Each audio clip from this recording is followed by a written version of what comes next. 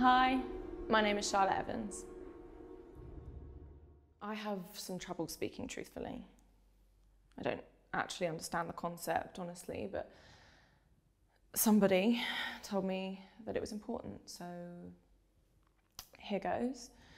I was the one that had to change Car's shitty nappies, and I was the one that picked the lice out of Liam's hair. And when Debbie had her first period, her mother wasn't there. I was there. I don't believe in any of your bullshit, but scientifically I know that nothing I do or say really is going to make a difference in the end anyway.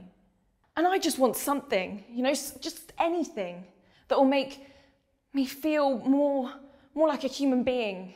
You know the kind of people that you see laughing or joking or even arguing. I'm glad she's dead, okay?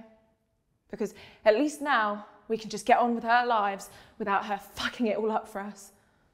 I was 9 and taking care of you, okay, taking care of all of us. And I was dragging your drunk ass passed out inside from the pavement so you wouldn't freeze to death. I just want someone to tell me what to wear in the mornings. I want someone to tell me what to eat, what to like and what to rage about, what to listen to, you know, what bands to like and what to buy tickets for, what to joke about, and definitely not what to joke about. I wake up and I think again, I have to do this again. And what I can't understand is how everybody else isn't just screaming with boredom too. It doesn't add up. You know, I don't feel what everyone else seems to be feeling. If you can understand that.